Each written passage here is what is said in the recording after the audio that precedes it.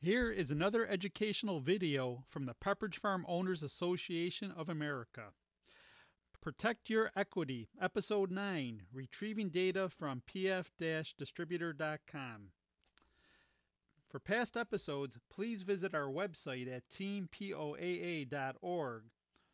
From there, you can also visit our Facebook page as well as our YouTube channel. Let's begin. First thing you're going to need to do is to log into the pfdistributor.com and click on Route Management. Click on Reports, and the report that we want to run is called the Item Trend. Let me highlight that to make that one of my favorite reports. Going to click on that. If you're a multi-distributor, choose the right route. If you are a single distributor, your number should automatically populate. But let's go down and choose our stores. So once we scroll down, we're going to highlight the Walmarts,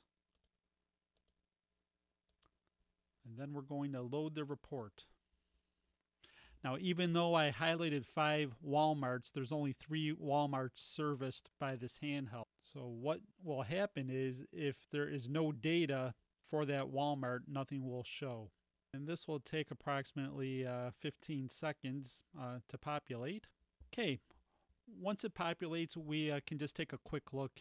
Can see here that it has every item that was delivered to this account on 12-month net units, then net unit change, but this is the one that we kind of want to focus on, the 13-week, and then month to date, and then the last 2 are stale numbers. There's a few ways that you could do this. One is you can just grab your handy dandy calculator, add up the 5 SKUs, come up with your number, and do this for each account. I am a big proponent of having paperwork, especially if you're going to end up in court. So I want to download this to a spreadsheet. Once it's downloaded to a spreadsheet, I can go ahead and manipulate the data and make it much more readable.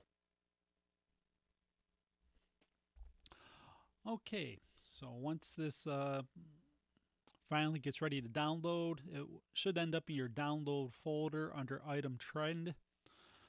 So press Save.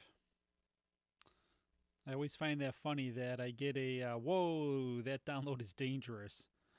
But we do want to accept it. All right. Because I'm using Google Chrome, the file is right there. Otherwise, just click on your file folder, go to your downloads, and there is the file.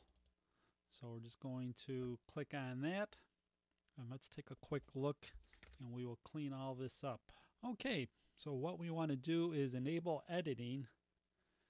To make things a little bit easier, what I want to do is get rid of all this data that I really don't care about.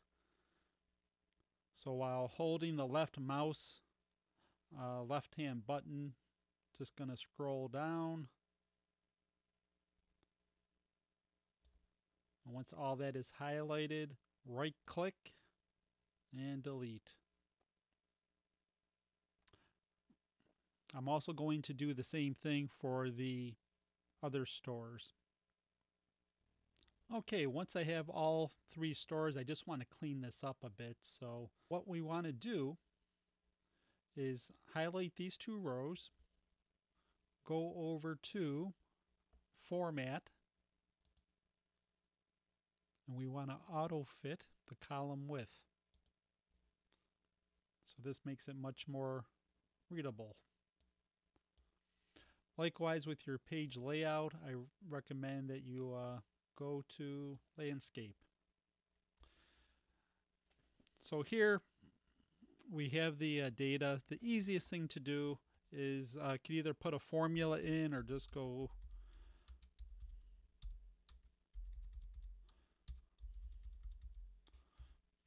okay. So we have that total, and then we can do the same for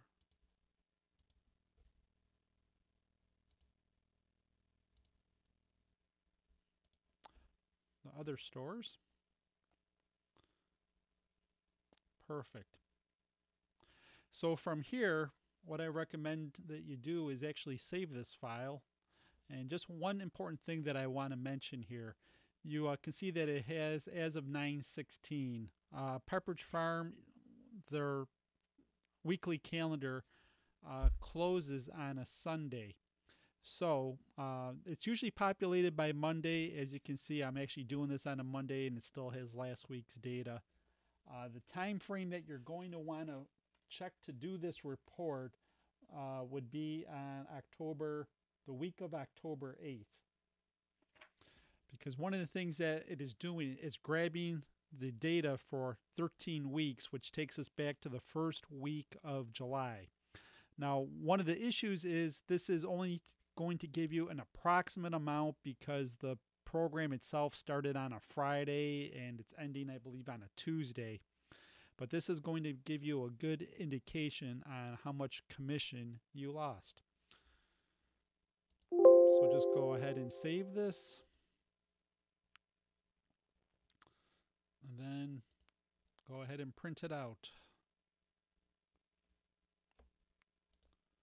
Then what you're going to want to do is to go to our website if you haven't already and download the 30-ounce spreadsheet that is available right at our message board. And what you can see is I already have pallet payments for the 3 stores. But let's go ahead to the main page here. And we're just going to